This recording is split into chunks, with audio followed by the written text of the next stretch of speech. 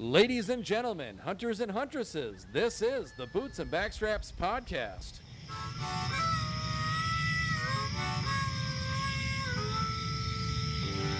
Come on now. The hunt is on, looking for backstraps, way deep in the woods, tracking in a swamp to a hay field under the harvest moon. When the tags are filled, it's time to switch up our boots. Head down to the honky tonk, get us a swing dance or two. We're talking about boots and backstraps. This is the show where we talk all things hunting and country music. From the classics through today, from big bucks to bull elk, we've got it all. Welcome to Boots and Backstraps, everyone. I'm your host, Shayne Michael, and I am joined, as always, by my co-host and country music legend, Katt. Come on now. How we doing, TK? I'm doing wonderful. Good to see you, Shayne. You too. Episode 1. I'm excited, boy. I tell you, I'd like to thank all of you for joining us. And we're here today, and I don't know. I don't think you're nervous, are you? No. Nah. We've done a lot of crazy stuff in our lives. We both have stood on stages in front of tens of thousands of people and told jokes and kept the party going. This is pretty laid back. Yeah. And you forgot to add, quite often making idiots out of ourselves. That's part of the protocol when you're an MC, for sure. Yeah. Yeah. So for folks that don't know, what are we doing with this whole thing? Yeah. Well, we're here Episode 1. to have fun. Most of the people you know and most of the people that I know like country music. Mm-hmm. And most of them are hunters. Right. Two of our favorite topics. I know it's two of your favorite topics, and certainly two of my favorite topics. Taco Tuesday, Tom. Yeah, Taco Tuesday. I love hunting and I love country music. So here we are, and we thought we'd share some of our insight. We certainly have a lot of friends and acquaintances in the hunting industry and in the country music industry. And we're going to bring country music celebrities to our show. Right. We're going to bring hunting celebrities. Personalities, yep. Yep. And we've got some very, very colorful personalities coming up. When I think of some of them, I just laugh. Right. The Elk Whisperer is going to be with us. Yep. Excited about that. I am excited because he's really nervous about it. But, it's just sitting around having a beer and talking hunting and country music, which we all love. We're missing something, though, Tom. Yeah. Don't you feel like we are? I think I'm going to let you go ahead with that. I was just going to say, it wouldn't be right for you and I in sitting down having a conversation like this if we didn't have whiskey involved, right? I'm telling you, I used to think I invented drinking. I couldn't believe that. I found out that it's been around long before I ever joined the earth. But during the Rowdy Cowboy Show for 35 years, we certainly partook in a fair amount. I think we kept Jack Daniels in business for about a decade. I'm thinking so. Oh, and Coors Light. And speaking of Jack Daniels, look at our selection for the day here, TK. What do we got? Looks to me like a Jack Daniels single barrel. Yeah, Jack Daniels single barrel. It's one of my personal favorites. To our inaugural show.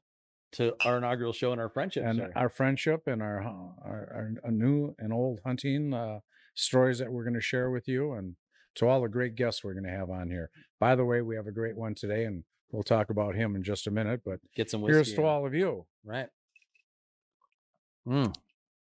Yeah. Oh, I hate that. It's as good as I remember it. It's been so long.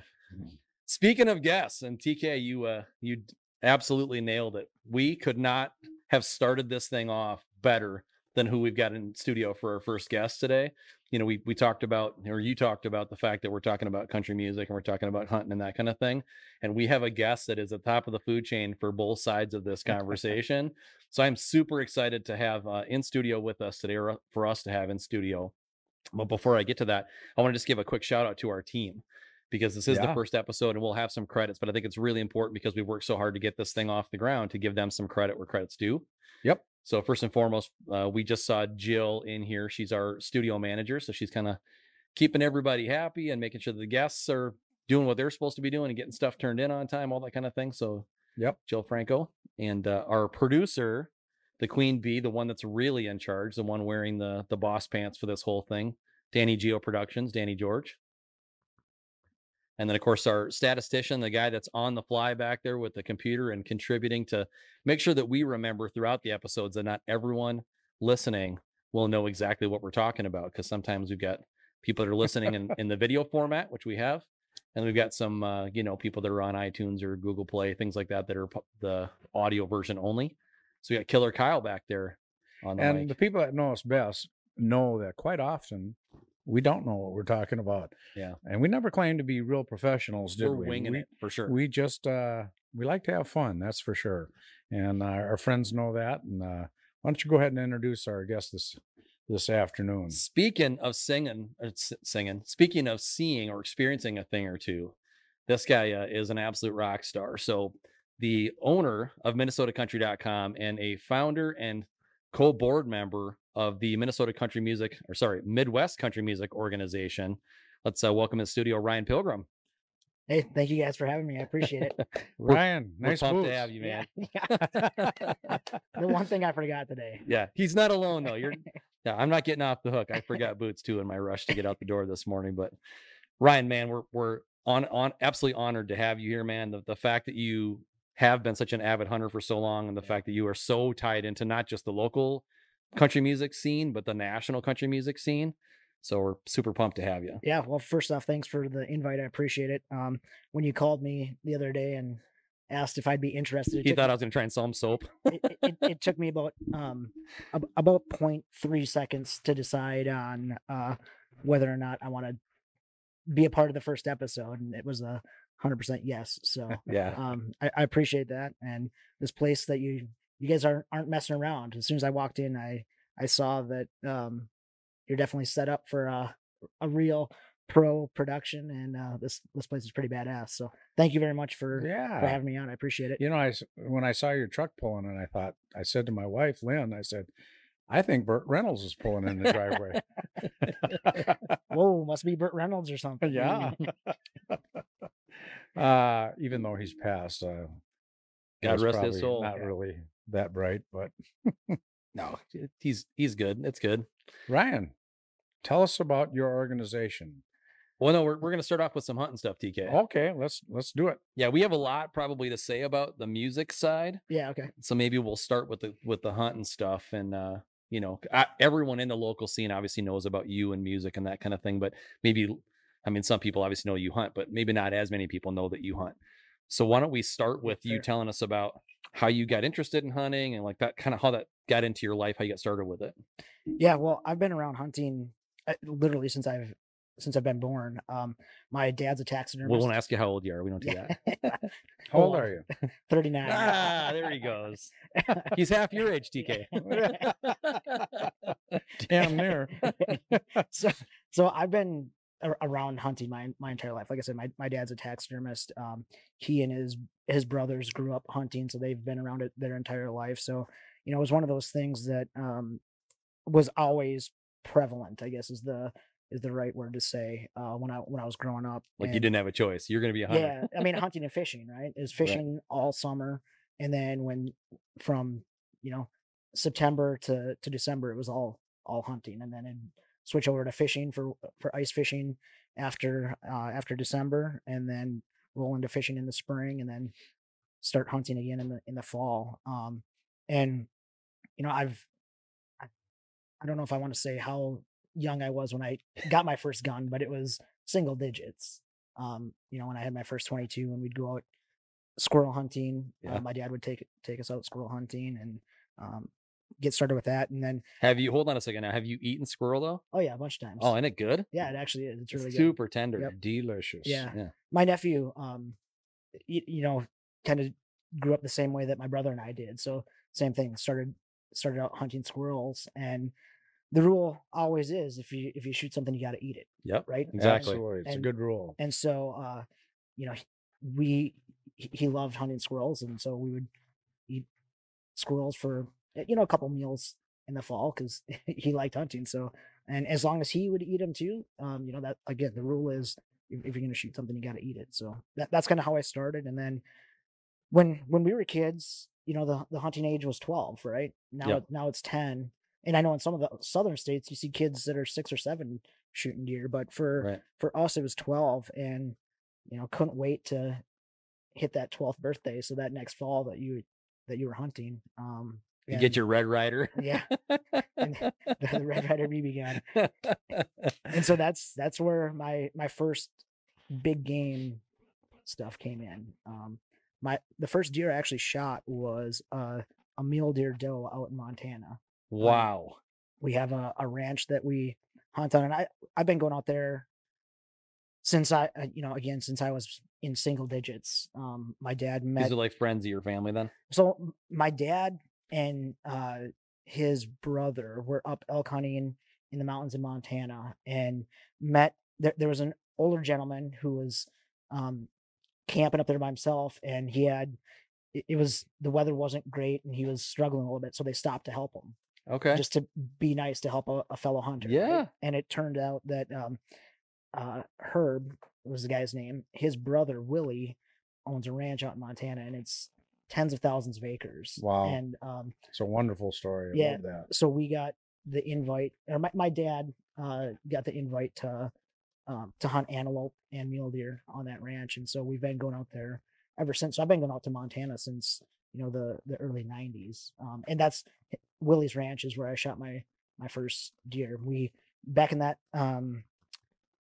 in those days you could get 2 B tags, they're called, mule deer B tags, where it's the doe only. So we went out there and I shot 2 does that trip, and then that was in the middle of October, and I can't do the math, so I don't know what year it was, but it's a long time ago. Whereabouts in Montana were you? Malta, Montana. Okay. So it's northwest of the Fort Peck Reservoir. Sure. Which is the biggest. This guy's got a Rand McNally in his head, just so you know. Oh, absolutely. I know exactly where you're talking about. And there's good antelope hunting and decent mule deer hunting south of the reservoir and kind of around the reservoir there. Charles Russell Wilderness. Yeah. Yep. There's good elk hunting there too. Oh. Yeah, they have some giants out there. Got one. Really? Yeah, the problem Nice. with not to shift gears, because this isn't like an elk specific topic, but we talk all the time about how tags have gotten outrageous, Ridiculous, especially for stupid. Montana. Yeah, as a Is it non-resident elk tag. $1,200 now? Or? Yeah, right. For non-resident. And for those folks that are listening or watching this podcast, that's the cost of purchasing the license, which you need to hunt that animal in that state. And if you don't have success in your hunt, you don't kill the animal, they're not giving your money back. So that's what we hunters call eat and tag soup, right? Yeah, and that's just to play the game. Right. That doesn't get you out there. Right. Gas, lodging, everything else. Equipment. You got some money in equipment? Yeah, way too much to count. Right. Right. But going back to what I was saying about my my first year hunting, I think it must have been 94. Okay. I think the fall of 94. And so I shot my 2 mule deer does, and obviously I was really excited about that, and then got to hunt my first fall in Minnesota, and didn't see anything the first day. When you were hunting for your to your mule deer hunt, was that archery or was it rifle? Rifle. Okay. And I actually used a Ruger Mini 14. So like the first assault rifle. Yeah, rifle, if you will. That's sure. That's what I shot my my first deer with. That's a 223, the Ruger Mini 14 223. Yep. Yeah. I don't know if we still have that gun or not, but that is a nice little gun. Yeah. And you had success with it, sounds like? Yeah. Oh yeah. Yep. Nothing shot like each Montana. time. Oh, it's awesome. Unfortunate that it's gotten to be. I used to MC the grand opening of some Cabela stores. Yep. And I would meet a lot of people at the door. Long story, but met a gentleman from Montana, and I just go long story. I'm gonna have a little more Jack Daniels. Yeah, I want to hear just this. being neighborly. I said, "Boy, someday I'd like to live in that state." And truer words were never spoken. He looked at me. Yeah, you and everybody else.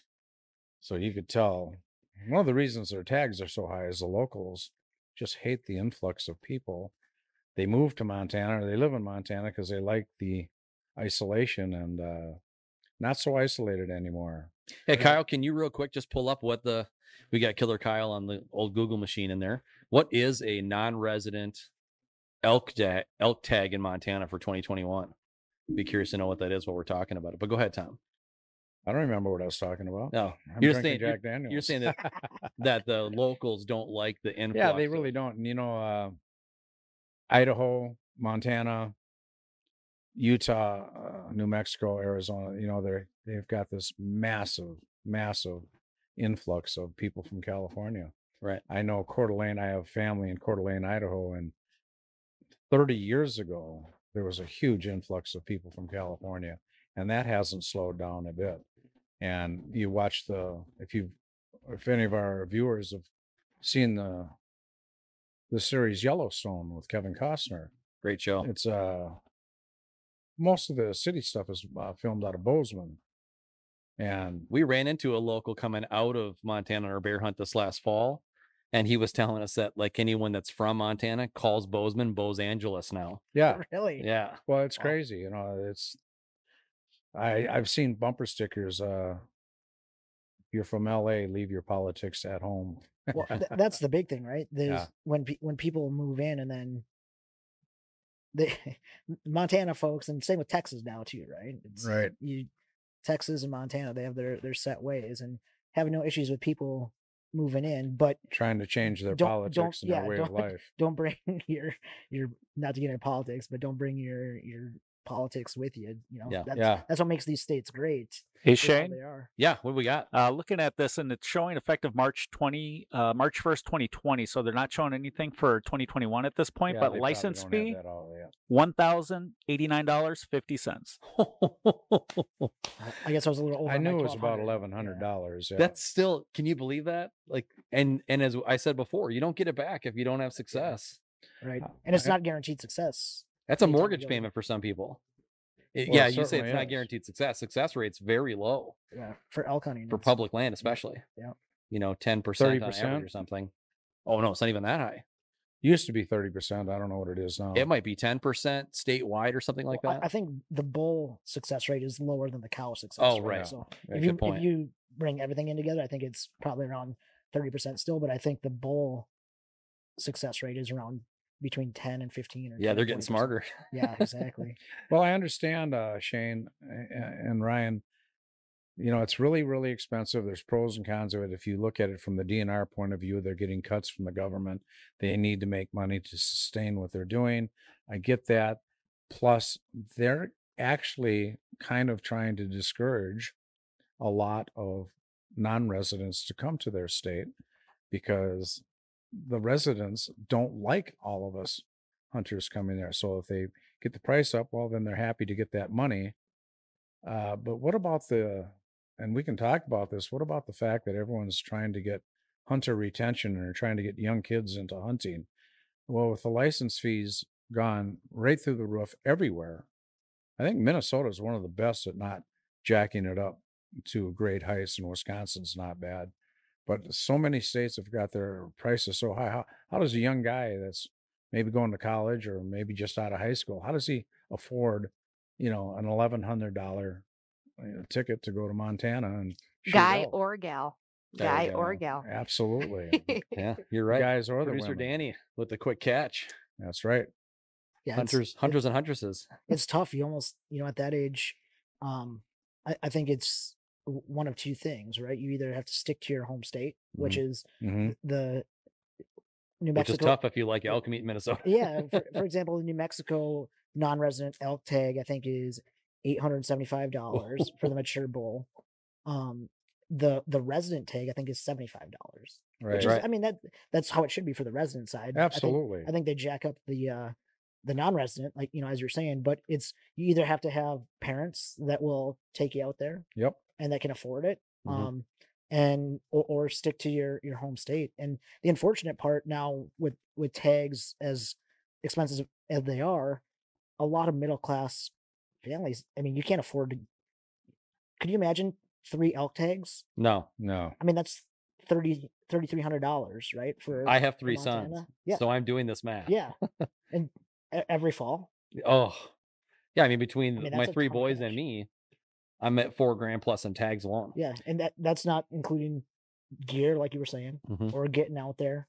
I mean, that's at the end of the day, just a hunt for 3 of you would be $5 or $6,000 after you factor in fuel and food. Yeah, it's a food tough and deal, everything. boy. They want young people to get more into hunting, and I think one of our saving graces Well, first of all, and I think any hunter out there will agree with me, and I'm not the sharpest tack in the box, but women joining the leagues of hunters is a huge deal Oh yeah. because the anti-hunters have a tough time picking on the mother of somebody's children. When she's trying to like fill her freezer to feed her family. Absolutely. right? Women in hunting and the trap leagues in the high schools these days, that's a big deal. All the trap leagues are so successful, and that's typically and can be one of the first steps into a young person in high school getting involved in whether it's duck hunting, pheasant hunting, grouse hunting, whatever it is, goose hunting. And those are great, great deals. But these prices on the tags, getting back to that, it's tough. It's impossible for the Right. mass kids, the mass of youth, to get involved with hunting with the prices so high for licenses. So they need the money, the DNRs, they need the money. They want young people to get involved with hunting. It's a catch-22. I don't know what the solution is, quite frankly. Yeah, I don't either. Yeah. Yeah. The other challenge is that if you look at how you get around or what the direction that expensive tag takes you in is you either are looking for private land, right? Like Yep. you guys have. Yep. So that you have a greater chance of success, or you're doing kind of, what the group that I'm with is doing, and you're training harder before the hunt to go further into the mountains or the woods or whatever than the lay hunter will be willing to go to have a better chance. Well, that's 100% the way it is for elk hunting for us, whether it's in Montana or New Mexico. It is, you're walking further than anybody else. Yeah. Because that's how you get to the areas where there aren't going to be other hunters. And even we hunt every year for whitetail down in Kansas, archery hunt. Nice. And we hunt state land down there, and it's walk in only. And we, walk in a mile or more each way Yeah. just to get to our stands. And that's again, so that we can try to get to a spot where you're not going to have other hunters walking in on you. Sometimes you do, which everybody has the right to hunt any state land. I'm completely fine with that. Well, bivvy's and- gotten popular more lately, the Yep. bivvy pack hunting. Yep. And so like you're saying, it's getting ready and training and allowing yourself to walk those distances. Because then when you get an animal back there, you got to get them out. Which is, Hey, Shayne. Yeah, you got an extra 50 to 75 pounds on your back trying to come back out. Shayne, question for you. Yeah. You said bivy pack. What is that? So there's a few different philosophies, right, when it comes to hunting. Yep. You got sort of like your base camp hunter where you have a tent, or you've got even some people use like an RV or a camper. Yep. And you're coming back to that same spot every night. And then you've got this sort of modern version of the kind of stock and go bivy pack, where this bivy pack is a small version of a tent. It's almost like a sleeping bag that's got a sort of like canopy attached to it. Yep. And so you're literally just packing that on your back. So you're going out in the mountains a few miles and you're hunting in that area. It starts to get dark. You stop literally in that spot. You find a good spot to kind of set up, and you take this bivy pack, which is again just like a giant sleeping bag with a canopy attached to it, to create kind of a little personalized tent. And you stay the night there, have your food and stuff there, and then the next morning you get up and you repeat the process. yeah, that's exactly a good way to explain it. It's everybody has a base camp, and then sometimes you'll just go as far as you can, and it allows you to get out further from base camp. Yeah. Every day. Cast your net a little further. Yeah, exactly. Because you got to go where the animals are, right? Yep. They don't just walk up to you, Ryan. I wish it'd be nice if it was that easy, Right. especially the giants, right? Right. 7x7. Yeah. Where you at? Like a 400 class bull tom just comes walking up to you, Yeah. and then you're shaking like Not in like this a leaf. Yeah, there we lifetime. go. So I got on the screen there a few examples of those bivy packs you were talking about. Yeah, that's exactly what we're talking about. So you get, for the folks that are on one of the audio only platforms, Kyle pulled up some photos here off the little Google machine, and it shows exactly what we're talking about, where you got that sort of sleeping bag with a canopy attached to it. So it's really just a one person tent essentially, but it's attached to the sleeping bag just for the sake of making it easier for setup, tear down, and carrying out. And if you can't afford one of those, you can do what I used to do: is you put a blue tarp in your backpack I and was a just gonna rope, say, yep. and you string the rope from tree to tree, and you make a little tent. And He'd be We're right next very to warm. Davy. He'd be right next to Davy Crockett. Yeah, that's right. Davy, your hat's in the way. Davy Crockett, Daniel Boone. Yeah, right. Oh, that's fantastic. So So the technology is pretty cool these days. it is. It's amazing, and really it speaks to what we're talking about. When you have these outrageous prices for stuff, you got to figure out better ways to get to the animals and have better success. Well, and kind of what Tom was mentioning earlier, about more and more women getting into the into hunting, which is great, and shooting sports, whether it's Absolutely. hunting or just shooting. When you mentioned the trap shooting in high schools, they didn't have that when we were around. And No, Right. I wish they did, because that's awesome that, Oh, that kids man. get to do that. I But know what I would have excelled in. yeah, right. But We can't the talk about that on the show. This is PG-13 time. the higher end hunting companies are making gear specific to women. So First Light, that's what I wear. Those That's- guys are great. That's all my hunting stuff is First Light, and they allow you the technology. It's all merino wool, so you can bring two changes of clothes and make it out 3 or 4 days, which is fine. I mean, that's merino wool is unbelievable. The shirt that I'm wearing right now is merino wool. Really? Yeah, it's moisture wicking. It's better than Under Armour and the synthetic stuff, and it doesn't smell. And I've tested it out. When Yeah, clearly. we were in Montana, I was animal just saying, you don't smell right now, bro. which is good. Yeah, right. Like, can we make this Yeah. couch bigger? What I had never heard of it until a couple of years ago. I bought 5 sets of Under Armour, lowers and uppers, Yeah. base layer, or bottoms and uppers, and my uncle was up at hunting and he said that he has First Light, and I said, "What's that?" And he told me about it, and Yeah. luckily I'd only opened one of my Under Armour sets, so I took 4 of them back, and then I bought 2 sets of First Light and As a merino test wool. run kind of thing? Yeah, because you really only need to, like, for Under Armour, that stuff smells so bad after you wear it. Yes. you it have does. to I change it agree. out. But merino wool doesn't. And I tested it out in Montana. We were antelope hunting. We were out there in the middle of October, and it was 70 degrees when we were out there. And I wore the same shirt 4 days in a row, and that's So sweating. you're thinking I'm going to be funky. Yeah, and it didn't smell at all. It was crazy. Wow. And after that, I go, okay, yep, this stuff is legit. And I just wanted to test it out just to see if it would actually, hold water to what they say it does. And yeah, after that, I was 100% sold. And how is First Light, because I don't own any First Light, how are they priced comparatively to some of the other big brands?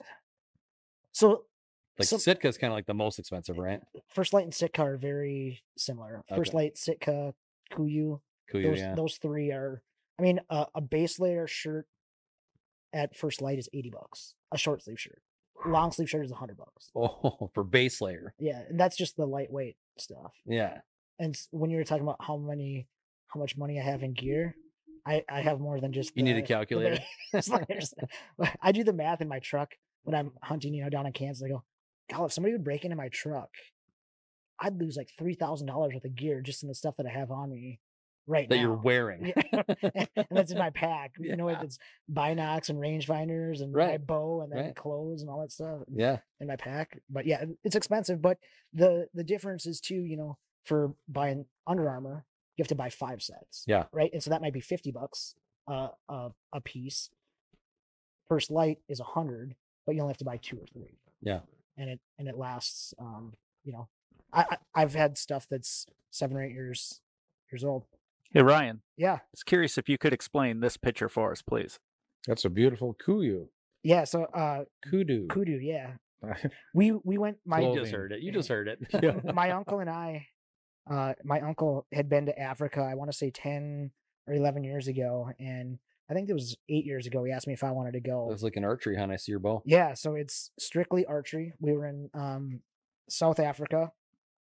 We flew into Johannesburg and drove 4 hours north into the Limpopo province. Okay. And so we were hunting right on the border of South Africa and Botswana. Wow. So where I shot this kudu, it was, I want to say, a mile from the Botswana border. Okay. This is a 51-inch kudu, which for those of you who know kudu and how they score, 51 is a pretty big kudu, Yeah. It is. especially for archery hunting. It's a really impressive rack. So yeah, and it's cool. Kudu, if you look down their horns, how they spiral, you Mhm. can see like right down the horns. You just follow it right down. Yeah, down the That's head. It's cool. pretty cool. Because when they're fighting, when they put their horns down, they can look up and see through that that circle and see when they're fighting, which is Like a pretty peep sight, crazy. right? Yeah, That's yeah, amazing. It's crazy. So yeah, yeah, I've seen photos of that. It is pretty cool. It's a perfect. Kyle, do you want to pull up the eland picture quick from Africa, please? Well, I'll talk about all these. Was this These all here. part of the same trip? Yeah, we were over there for 14 days. So while he's doing that, tell us how like this came about. Like you get this call or something, or So my uncle asked if I was interested in going to Africa, and I said, yeah, 100%. like, oh, I don't know. Let me think about That'd it. be awesome. So you have to set it up a year in advance. Okay. Right? So we went in August, Okay. and we had everything planned the previous August, because you have to book the outfitters, you have to get all your flights and all that stuff lined up. I mean, it's not cheap to go over there. But and then you just have to plan for everything and prepare. So it's definitely at least a year planning, and a lot of times it's 2 years because you have to save up money. Mm-hmm. Because you have to put deposits down on everything a year in advance, Yeah. and then buy everything, and then pay the rest when you get down there. But this animal right here is an eland, and when I shot this was the number 2 eland in the world, that I shot for the Safari Club record books. But this is an 1,800-pound animal. This is the biggest plains game animal in the world. How did you? I got to hear this whole story of this eland, especially. How did you? Tell me about the hunt. Like I want you, because I'm geeked about this right now. Yeah. I got to tell you, man. You know, as an avid hunter, I get excited about all the aspects of the hunt. So like they say today we're hunting eland. Is it like? Well, they have so many. It's crazy hunting over in Africa versus hunting here. When you hunt here, when you hunt for whitetails, you'll see some whitetails. You might see a grouse, you might see a coyote or a fox or something, but that's Yeah. usually it. Right. Out west, you can maybe get an elk or mule deer when you're hunting. Yeah. Over there, you'll see 15 different species at the same time, because we hunt over water holes, Okay. and so they all come in to drink. And Like these are blinds. yeah, Okay. yep. And You're testing out your first light, sweating in the blind. I didn't have first light back at that point, but So you're funky, man. Everyone's But- like, "Who's the smelly guy?" the nice thing is they do laundry for you every day. Because we're Oh, in the lodge, you're in a really nice lodge, and Okay. they do laundry for you every day. But you let them know what you're looking for, what you want to hunt, and they will have specific areas on their land that, okay, like the eland herd usually goes to this section or whatever. So if you tell them that you want to hunt an eland, they'll put you in a blind, and then you literally just sit there and wait until they come in. Some days they'll come in, sometimes they won't. You know, Yeah. it's hunting, right? So there's no guarantees, but you'll see giraffes, impala, ostriches, baboons, elands, springbuck, waterbuck, kudu, all in the same sit. It's crazy. So you're just hanging out, and this eland just comes. Your luck. You're somebody's on a comes- water hole, I assume. Yeah, and it wasn't just one eland; it was 30 or 40, and so they all come in, and you have to wait until, when a herd like that rolls in, you have to wait until it clears so you can get a shot without hitting 2 at the same time. Yeah. Or the one you're not aiming Yeah, for, because they're just packed in there, right? Yeah, and it's so luckily that one came in. He was by himself and drinking, and he was kind of quartered towards me. Okay. And I had to wait. Quartered in a little bit. Yeah, I waited till he stepped forward and kind of opened up his yeah. shoulder. Yep. Showed you the rib cage. So the crazy thing is, the animals in Africa, you have to aim a different way than you do for whitetails. So Oh. whitetails, you aim up behind the leg, right behind the leg, behind the shoulder. If you do that in Africa, you'll miss the vitals. The vitals are straight up the leg, so you have to Okay. shoot a lot further, Covered by forward. bone. Well, the bone structure in Africa, the bones go up and then they like curl around. Right, So right. that pocket, you can still, right up the leg, you hit that pocket and there's no bone there. Where on a whitetail, straight up the leg, you hit that shoulder joint, Right. and your You- arrow may or may not make it through. Yeah. That's, and as you keep talking about the philosophies of hunting, we don't hunt to wound. Right. Yeah, You know, exactly. you're hunting to harvest. And in preparation for that trip, I shot my bow, I'd say, 10 to 12 shots a day for 3 months leading Yeah. up to that. And I got so good that I could hit 3 shots, touching at 20 yards. That's awesome. without an issue. I'm not that good anymore because I haven't practiced, and I need to get back to that. But then I also I bought a book that specifically shows all the vitals for the animals in there to study on where where the lungs are and where you want to make the shot on those animals. Because over in Africa, every animal you shoot, you have to pay a trophy fee for. Yep. And if you draw blood, you pay a trophy fee. So for like a kudu, for example, you pay $2,100 whether you retrieve that animal or not. Okay, so you got to make sure the shot counts. So that's why I practice. Yeah. That's a lot of money. And then you have to have them mounted. Yeah. And then you have to have them shipped to America. Yep. It was an expensive hunt. Yeah. Go ahead and tell us the prices of I'm sure they have. Here we go. Each place has their. He might need a tissue. Yeah. Right. They have I their need a own calculator. taxidermist over there, and So they'll ship it to you. being that my dad's a taxidermist, right? We brought all of our stuff back on. Oh, you did? Yeah, just in crates. But overall, the trip I think was about $15,000. And it cost $1,200 just to ship the animals back. So Mhm. that's $1,200 there. I mean, the flights were $2,000. The lodging was I think $300 a day. And then You get your guide, right? yeah, the lodging and guide is included, right? So like that's $300 a day. But we were there for 14 days. And then your trophy fee is on top of that. So once you get over there, you can spend as much or as little money as you want. And when I got over there, I started flinging arrows. And in the first, I think, 6 days, I had 6 animals down.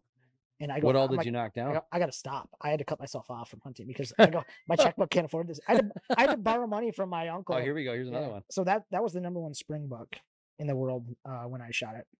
This is all the same trip. Yeah. How did you just come across like #1, #2? Well, they score them and then you look them up on the Safari Club International. The most amazing. And I never registered any of mine with SCI just because I got lazy and didn't do it. But when I looked it up, and I could see my score and then see what it was. But Am I looking at a recurve? No, that's a Excalibur crossbow. Oh, So I see. it is a recurve. Yeah. But yeah, it's an Excalibur crossbow. I got you. What is SCI?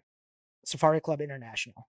That's I'd say like probably the biggest hunting organization in the world, maybe. Yep. Right? I agree. Yeah. And they score animals because Boone and Crockett does not score certain animals. Right. But Safari Club does. They Scores refer to them all. them as exotics. Yeah. They don't. yep. They don't score Yep. exotic. And- And safari clubs, I think a little when it comes to deer and elk, They don't deduct. they don't deduct. Exactly. That's what I was trying to shoot out of my mouth there. Yeah. And so after 6 days, You're starting to feel like that pocket's light. yeah, and like I said, this was back. We had to bring cashier's checks. This was before really electronic payments were a thing, right? Right. So I had to. They didn't take Bitcoin. Yeah, I had to borrow money from my uncle. I go, hey Todd, can I borrow a couple grand so I can shoot some more animals? And he gave me that. So, but I had to take a break from hunting. So we actually went golfing one day on one of the ranches over there. One of the owners, his nephew was a really good golfer and was trying to make the PGA. So he built a golf course for him, a PGA golf course on his land. What? And it was right on the Botswana border. So I think it's the Limpopo River splits South Africa and Botswana. And so we went golfing one day because I'm like, I can't. I have to cut myself off from shooting animals, otherwise I'll go broke. Right. And so our professional hunter and his wife and I and another guy, the 4 of us went golfing. And on the golf course, Did you have sticks with you, or you just borrowed somebody else's clubs? they golf all the time over there. Okay, I was and- like, you just brought golf No, clubs with you to Africa? So I just used a random set yeah. just for fun, and Yeah. we were just kind of screwing around and drinking beers and stuff. Yeah. But on the golf course over there, they have signs: beware of the hippos, because hippos are the most dangerous animal in Africa. I mean, they kill more people than In the They are. world, right? probably. Yeah, I and don't they're know. pretty dangerous. So, and you can see the hippos in the river just as you're golfing, and then saw warthogs running across the fairways and stuff. I mean, it's crazy golfing. It's a very cool experience to be able to golf in Africa on a hunting I trip know the on a- Cape buffalo is the most dangerous animal in the world, but I think hippos have got the honor of the most dangerous. They've killed more people. Yeah, Yeah, yeah, every year I think Yeah. they kill the most people in Africa. They're amazing. mean. they are. And they're big. Yeah, they're huge. Have you ever seen, at the Deer Classic 2 years ago, there's one of the purveyors there had a booth and he had a hippo skull. It's prehistoric. I mean, the teeth, the two bottom teeth are literally this long. It's just amazing. Well, you can see when they get mad, and I think they can run a short burst up to 20 or 30 miles an hour or something like that when they charge. Yep. I mean, you don't have a chance. Right. Well, I tell you what, guys, as much as I hate to break up the talk of animal hunting, we're going to need to just get to a quick break here and have a word from our sponsors. But when we come back, Ryan, we're going to get into all things music, man, because I know this is something you're so passionate about. Heck yeah. And so I'm pumped to get into all that with you too. Sounds good. All right. We'll be right back.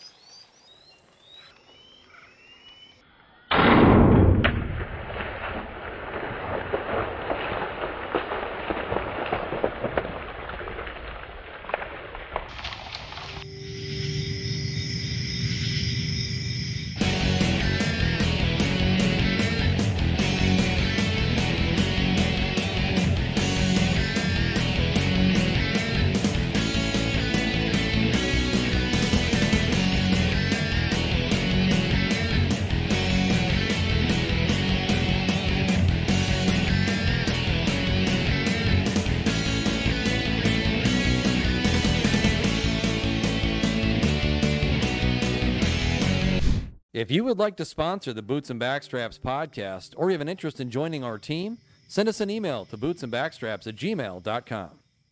When we last left you, Ryan was giving us his exploits of knocking down animals and writing fat checks in Africa. Yep. But we got to shift gears now, TK. I'm on it, man.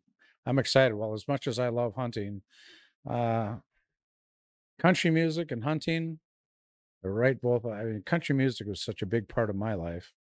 And even though I'm retired now, I might be coming out of retirement for the Wee Fest again. Nice. Uh-oh.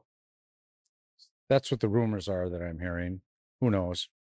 But I love country music. And Ryan, you are involved with country music. Yep. Please tell us about your organization. This is not about me today. This is all about you. Yeah, why don't we go back? Let's get in the Wayback Machine for a minute. Yep.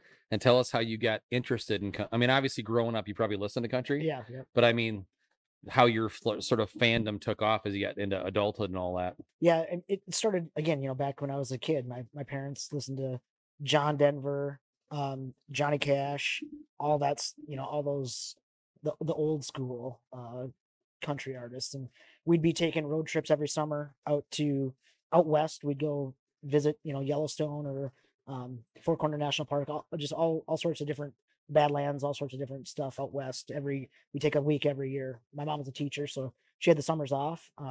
And we had cassette tapes back in the day, so that's what we would listen to. He doesn't mean 8 tracks. He the means whole like time. actual cassette Yeah. tapes. And then when I got into What do you mean? They don't have 8 tracks anymore? Good luck finding a player. probably going for a lot of money on eBay right now, actually. Right, Yeah, right, collector's exactly. items.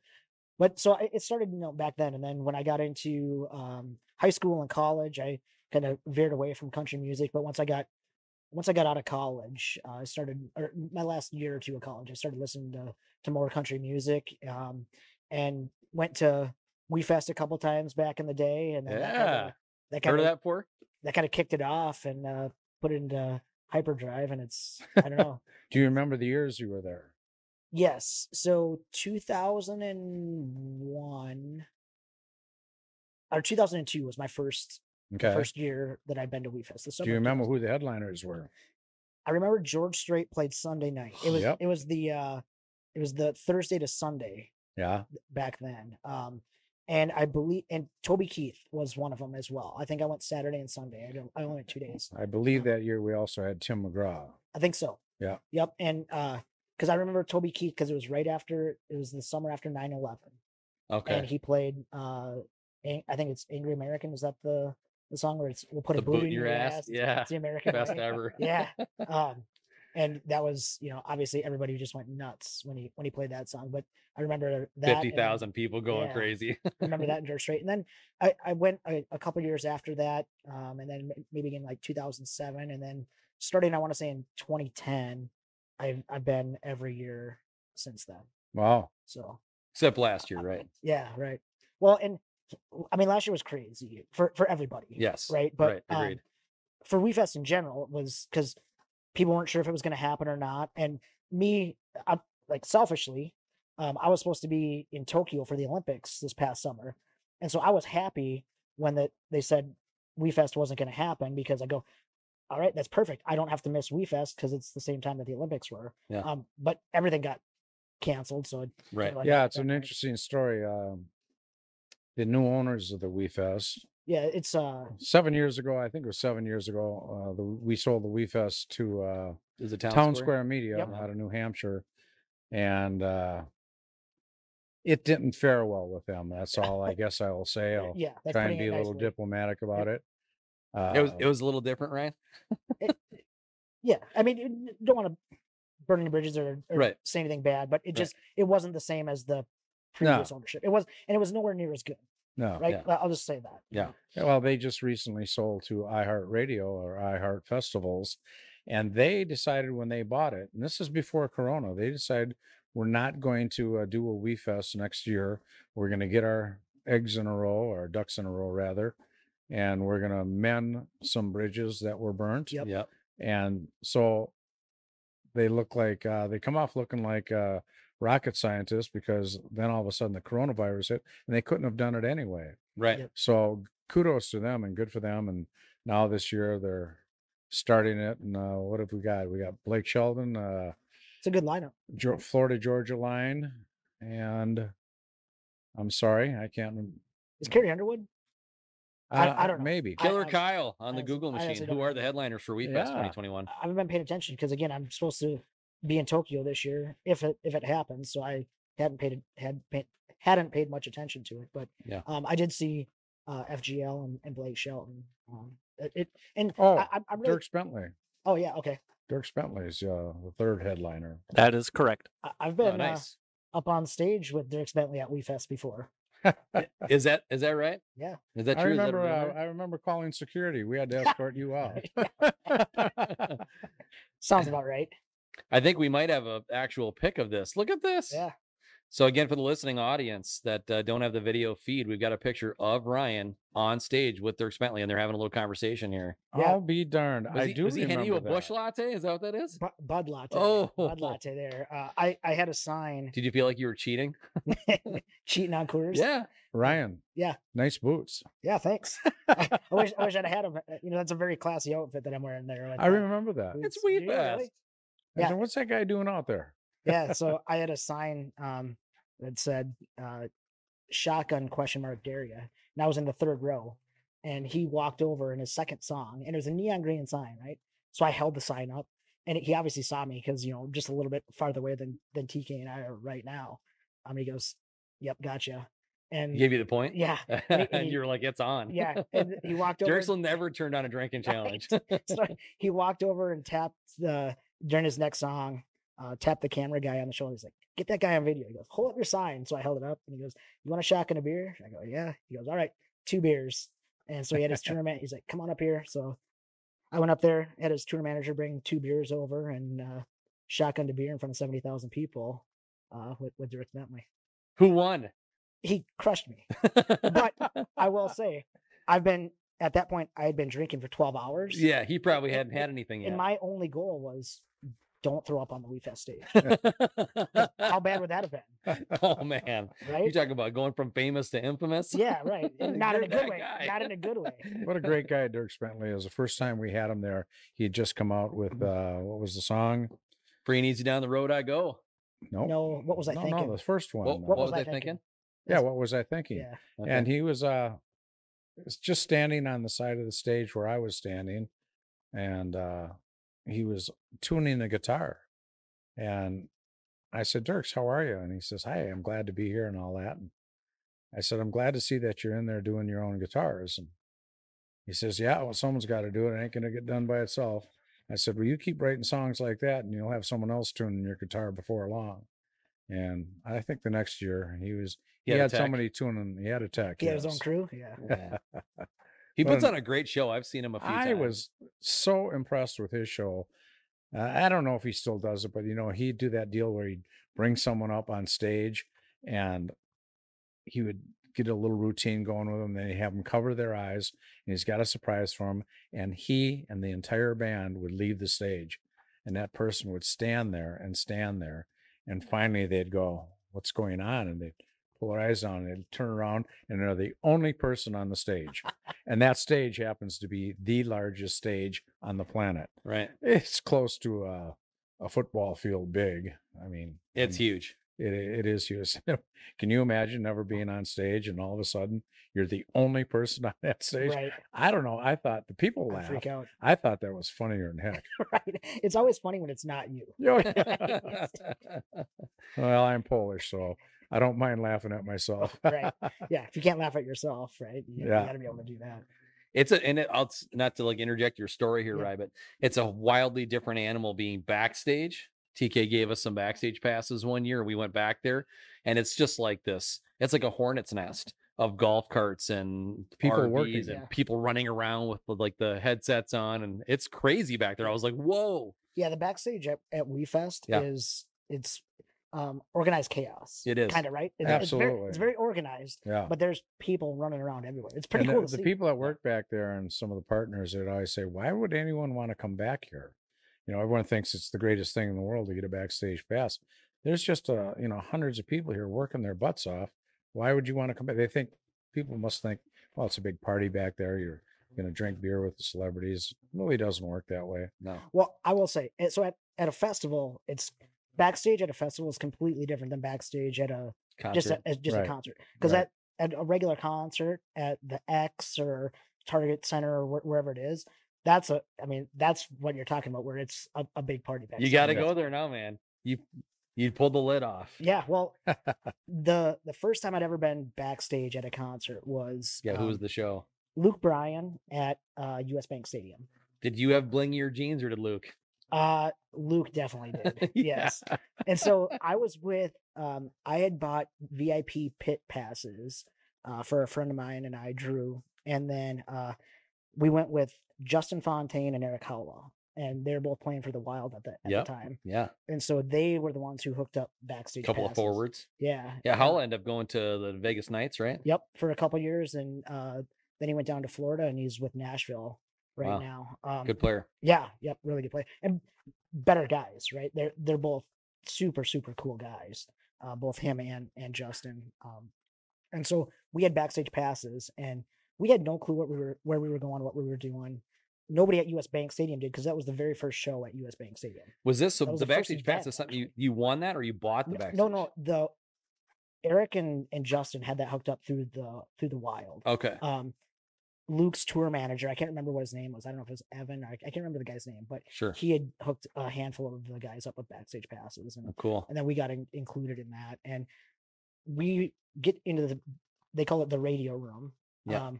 And there's 2 coolers of beer, any sort of alcohol you want, mixers, all that stuff, whatever. And we were the only 4 people back there at this point, because we got there early. I'm like, this is awesome. And then a bunch more people came back. We were playing Flip Cup backstage before the concert and just having a good old time. Like the- at this point, is Luke's not in there, or No. any of the openers are in there? No, Okay. because Dustin Lynch was the opener. We actually Okay. had meet and greets for him, and I've heard he's a good dude too. yeah, he's a super nice guy. So at this concert, we were again sitting back there playing Flip Cup and just drinking and having a good old time. So then we go out and watch the shows. Well, during Luke Bryan's show, I went back there to grab a beer. There's a bunch of people in there. I wasn't even paying any attention. Right, I go into the cooler, grab a couple of beers, look up, and Little Big Town is standing right there talking Right in front of you. Yeah, to the K102 folks. And I look up and I go, "Hey guys, how's it going?" And just sit there and talk with them for a little while. And then I asked Karen Fairchild if I could get a picture with her. And is her husband Jimmy? Is that I can't? I think yeah. so. Yeah. And so I go, "Hey, Jimmy, can you take a picture of us?" He goes, "Hold on a second. You want me to sit here and take a picture of you and my wife?" And I'm like, yeah. Yes. Like And- it ain't been and done he- before. And he goes, "All right, sounds good. Here you go." Well So- played, man. Well So then, played. yeah, just sat there and talked to him for a little bit, and then went back out and continued to watch the concert. But that was my first backstage experience. And people, since that was the first concert at US Bank Stadium, everybody's asking, "How was it? How were the lines and all that stuff?" I go, my experience is different than everybody else's. I can't tell you because we had our own bathrooms, free beer, free alcohol, everything. So I'm like, Yeah. it was awesome from my standpoint, but I don't know how how it worked for everybody else. Not to like get into too much of the dirt, but I'm curious, like Eric and Justin, did they have a few drinks with you and like party a little bit? Oh yeah. Yeah. Good. Yeah, we yep. That's good. We were all having a good time. Good. Hey, Ryan? Yeah. Question for you, because you're talking hockey. Care to give us the background story on this pitcher? Uh-oh. Yeah. So actually, So this is you doing what? Because you remember that like half of the people that are catching this podcast are on an audio platform. yeah. So let's go back to the picture of me and Brantley Gilbert first, because that'll kind of kick it off, and it's kind of all one story that I'll share with everybody. I got to do that with Brett Hedican when the Hurricanes won. He's a St. Cloud guy, right? Or Yep. he went to St. Cloud State, I Yep. believe. Okay, yep. Hetty, Yeah. that's what they called him. There we up go. there. You on stage with Brantley Gilbert. So this was, I can't remember what year it was. This might be 2014. Brantley Gilbert. So he was just starting to get to be a big deal then. Yeah, well, this was Saturday night. He was the second to last show. Zach Brown Band was after Oh, Brantley. okay. And Load. it had stormed really bad that afternoon. And so a lot of people left and weren't watching the show. And I somehow got front row seat. So I was center stage, front row. And I was just having a blast, right? Just jamming out and having a good time because this is the first time I'd been front row for anything. Yeah. And Brantley kept looking down and he give me a thumbs up and do whatever when he was playing. And I saw him walk over to his tour manager in the corner and he pointed over to the area where I was at. And then I saw him walk back out. I go, he's got to be doing something over here. I don't know if he's going to give away a guitar or whatever. Yeah. So then the WeFest VIP, or the WeFest security guys came over and they said, all right, they told everybody, Brantley Gilbert's going to come down here. So we're clearing some people out.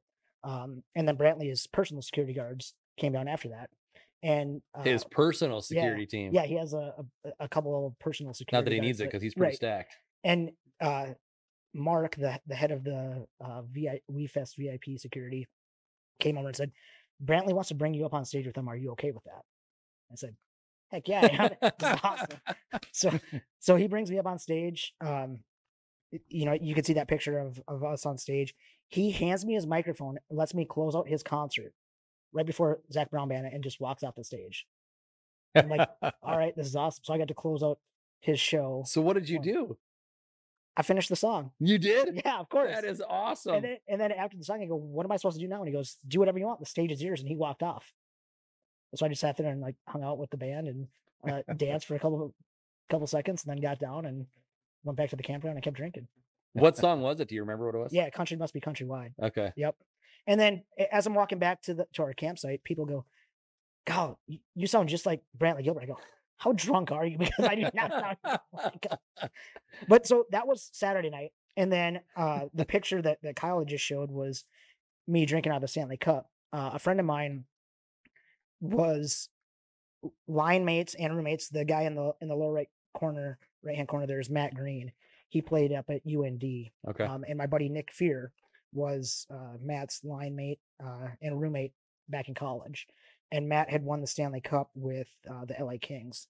And so met Nick at WeFest, and we'd all camped together. And that year he said, Greener's having a Stanley Cup party after WeFest, so I'll stick around for another year. He just got a coaching job up in Canada, so he was heading up there. And I go, dude, can I please be your +1 for the Stanley Cup party? Because one of my goals in life was to drink out of the Stanley Cup. And now correct me if I'm wrong, but when they win the cup, doesn't each player get it for like a 24 week? hours. 24 hours. Okay. Yep.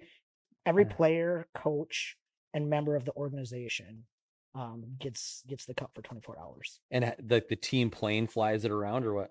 I don't think it's a team plane. I think it's the NHL plane. Yep. Yeah, because the keeper of the cup is with the cup. With the gloves and all Yeah. that. Wow. So we were hanging out with that guy. How you must have got goosebumps. It was awesome. What a Yeah. fun life that guy has. Yeah, he's seen some crazy. He just travels crazy stuff. around with the Stanley Yeah. Cup and goes to parties. Yeah. And so Saturday night, I was up on stage with Brantley Gilbert. Yeah. Monday night, I was crushing Coors Light out of the Stanley Cup. I get back to work on Tuesday, and I'm sitting at my desk, and I'm like, just depressed. I go, how can I ever top that? I go, Yeah. like, You can't. I don't know what I'm gonna. That was at the time, that was a pretty good 48 hours for me. So I couldn't complain about that. Oh, Well, hopefully you'll be talking about boots and backstraps for the rest of your life. Heck yeah. he's Oh gonna yeah. add this to his resume. Yep. 100%. So TK, did you guys how many times did you have Brantley up there? In the 35, I think we had them 3 times. Okay. 3. I could be wrong, but we do have a reference. I've heard he's a good dude too, though. Yeah, they all are.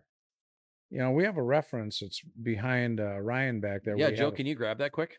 We have a poster of the first 25 years of the Wee Fest. People ask me about artists and what year they were there, and I have no idea. I was kind of surprised. I remembered Tim McGraw the year that George Strait was there. Yeah, that's the one. And Yeah. Toby Keith. Yeah, 'Cause bring it I right can- over here to Tom's side, please. I can never remember. It's kind of a blur. They all Yeah. blend together. Well, when you've done so many of them and you have 10 or 12 artists, more than that. Yeah, Every year. in the Thank old you. days, back in the 80s, we started before noon. Forgive me, Yeah, turn it the other way. you The way she folks- gave it to you. you folks in the crowd. I guess I'll hold it here and you read it. Well, I'm not going to read everything on there because No, otherwise we're going no. to burn a lot of Ryan's time. But you can see that there are, we'll just do some quick math. What and was that's that? Ryan's department. 91? But this is 5 by 5, so 25 years of Wee Fest on there. Yeah, where's the That's right, 25? 5 by 5. Yep, I thought- According to my math, yeah. I got to double check, 2002. I'm Just gonna for hold you this in close to you. 2002. Toby Yeah. Keith, Martina McBride, Brooks and Dunn. That's Oh, okay. Alabama, Trisha Yearwood, Sawyer Brown, Blackhawk, Jody Messina. I mean, that's a great lineup. Oh, yeah. Just in those right there. That was the year that I was there, 2002. Because 2002. Brooks, it was Brooks and Dunn Miss Jill? that closed out Sunday night. Okay. Not George Strait. That was my bad. King of country music. He's my favorite. I mean, I like a lot of country, obviously, like you, Yeah. but he's definitely the top of the food chain for me. And he's coming George back. Strait, my idol as well. How many times has he been up at Wee Fest? Twice. Okay. When he first. He's a great story about George Strait, by the way. Yeah, let's hear it. Which story? Like the first time that you had him there, he told me about the whole thing. First time we had George there. Mhm. I'm sorry. Give me another clue. Oh, just about how humble he Oh, was. absolutely. He still is. And you were talking about how you'd want to maybe have him back. And Oh. Well, both times he was there, after he was done, everyone wants to meet George Strait. He walked right up to me and just shook my hand and said, "Boy, that was great, and I'd love to come back." And both times I said, "Well, you don't have to twist my arm." I would have him back every year. But he had retired, and that last time we had him here. And so we brought George Strait out of retirement. I mean, he still does shows, but he kind of officially retired. he wasn't like having tours anymore. Right. He just played gigs occasionally. Yeah. And one of the fun stories was someone else that we brought out of retirement was Alabama. When we first did the Wee Fest in 1983, we got our heads together and he says, "Well, we got to blow this out. I mean, we got to do this right." And I said, "Well, the only band that we got to get is Alabama. If we can get Alabama, we're going to blow it out." And we're just a bunch of young guys running around. We didn't know what we were doing, quite frankly. Just country music fans, right? Yeah. And we were hiding. I don't know. I don't go into the logistics, but we got Alabama, and we got them because they're just the greatest guys in the world. And so in 1983, man, they're out there. I got right in the front row. I just watched the whole. I Nice. forgot to get back up on stage to close it out because I'll always remember, and I've told the story on stage 100 times. There was this little guy. Was Randy looking at you like, you're supposed to be up Randy, here? Randy wasn't even involved then. This is pre-Randy? Yeah. Okay. Jeff Krieger and Terry McCloskey and Szynski, the Mattress Factory. That's a story in itself. And Cheryl Sparks, myself. No, I'm talking about Randy Owen. Randy Owens. Yeah. Oh, I'm sorry.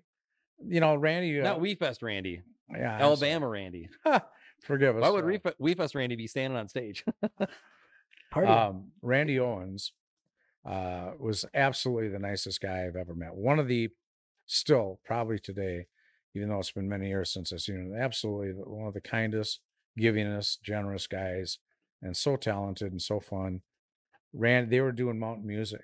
Yeah. You know, they're big deal. Still I now. mean, and by 83, because they started out around 79, 80. And by 83, they've had a number of hits. That's about when you started out, isn't it, Ryan? Yeah, 82. And they kicked into mountain music, and right in front of the stage, there was this little kid who was tall and skinny and just looked like a hillbilly boy out of the Blue Ridge Mountains. You know, and he was flopping his arms around, and Randy started laughing. He couldn't continue this, so they stopped the song. He just reached down there, and the security guys brought him up on stage, and then they kicked into mountain music again. And the whole time they played mountain music, that little kid was out there just throwing his arms around and kicking. No rhyme or rhythm to him. He just kicking up, and everyone was just dying. And I know the kid, and I knew his mother and father. They were workers at the Wee Fest. And I watched that little kid grow up, and now I think he's gone. I think he passed away a few years ago. That's too bad. And watch him, and every time we saw him, we told the story of him in Alabama up on that stage, just lighting it up. And Randy Owen was laughing so hard, he had to stop the song and start over again. I mean, those were some of the first memories. And forgive me if I drifted off the topic. No, you're allowed rabbit holes on this podcast. Yeah. Bro. That's a good story. We Great memory for that guy too. we needed someone big, so Alabama was kind enough to come all the way up to the North Country and perform at an event that wasn't proven. Yep. But because they were there, all of a sudden we were on the map. You're on the map. Yep. We were on the map big time. And I mean, we had Jerry Lee Lewis, Johnny Cash. I'd have to look at the banner again to see some of the other acts. Hank Williams Jr. I think a couple Hank times. Jr. was only there once, and Oh, really? my Okay. goodness, I mean, he was there the last year I was there, my 35th year. But he, as much as I love his music, he's a little bit to deal with. Yeah, I could tell that just from. Let's just say I would never pay specifically to go to one of his shows after seeing what I saw at Wee Fest. His music shows is got good, but, better. Okay. He got a lot of grief from a lot of people, and he grew and he matured, and he liked to sit down and just jam out all his songs. People wanted to hear those great Hank Williams Jr. songs, and he would just kind of jam them in and jam them out. You know, he did more shows than anybody on tour. I mean, he was doing a show like every other day. I was gonna say he was doing a couple hundred a year, wasn't he? Oh yeah, absolutely. And that's one of the reasons he won. That's a lot of drinking, man. He was hitting it hard too every night, I bet. Made me feel like a lightweight. Well, I suppose as long as we've got Hank Williams Jr. On the slate, I'll tell you the Hank Williams Jr. story. He was paranoid. He had been drinking all day, and it was just time to come out. And he was in one of the campgrounds, and he came out, ran down the ditch, and jumped into a highway patrol car. What? I'm telling you the truth. He thought someone was out to get him. And let me back up. He was not in the campground. I'm thinking of someone else. We had a helicopter pad. He came in, they picked him up where he was staying, landed him in a helicopter pad, got out of the helicopter, ran down into the ditch, up the other side into a squad car, and said, "Take me backstage." And a cop was like, "What?" And so he did. You know, he got out. The cop recognized him, obviously. Yeah, and he said, "I'm Hank Williams Jr." He recognized him and drove him backstage. So he was feeling a little paranoid for some reason, and got on stage and did what we said he was going to do. Just jammed out all the songs. He was just drunk and crazy, and Yep. the show wasn't good. And he pulled one of his guys that was on the keyboards and booted him off the piano, and he started banging on the piano, took his shirt off, shooting his guns, and he was out of control. Yeah. Yeah. And the people were booing. So it was a long, long time, probably 30 years before we had him back. Yep. But I don't like to speak poorly about anybody. I mean, that's Hank Williams Jr. Yeah. He's a wild, rowdy, and crazy No, guy. but it happened, right? It's Yeah. a story. It's a story. It's an experience. And I guess I'm not speaking poorly about him because, my goodness, didn't we use the Hank Williams Jr. songs in our show for many, many years? Well, I tell you what, we've come light years in how country music is perceived, and one of the ways that we've done that, Mr. Ryan Pilgrim, Yeah. is there's an organization locally Yeah. that's helping to bring country artists, country bands together. Yep. Midwest Country Music Organization, right? Correct. Yep. So if you could, I'm really excited for you to talk about that, because I know I had kind of a small part in it for a moment to help with some of the events and things like that. It was lots of fun. Yeah, which we appreciate. Yeah, thank you. And I just think it's a super valuable tool for local artists and bands to help grow their passions and advance their careers, and to, like you said so many times, to collaborate with other artists. Yep. So maybe if you can talk to the inception of this MWCMO. Yep. And how that whole thing kind of came together. Yeah, so it started, I want to say 3 years ago in Allie Gilbert at the time, Allie Grack now, her basement. Right, recently married. Yeah. Pete, our mutual friend PT, somebody had came to him and said there's a need for this and you should do it. And PT goes, okay, well, we'll give it a try. And there was a handful of us. He's a wild guy. that were involved from the beginning. And it started out, there was a need for venues and artists to be connected or put in touch in a better way than going through an agent or an agency. Mm-hmm. And so that was kind of the first, giving artists a little more control, right? Yeah. And even the venues, right? So if a venue needed a place on Friday night and it's Wednesday, how can they find somebody, get their message out to say, hey, we need a country act Friday night.